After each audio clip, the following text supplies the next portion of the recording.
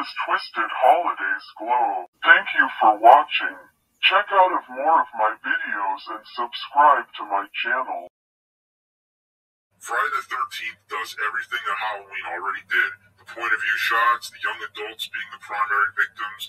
It's basically the same format, and people unfamiliar with the genre often confuse the two series.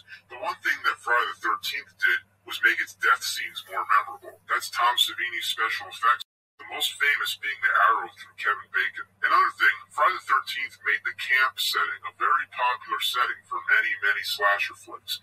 Out in the woods, the killer could be behind any tree. The killer in the first film is not Jason Voorhees, and he never wears the famous hockey mask until part 3, but about 10 sequels later, he's one of the most famous horror movie characters to date.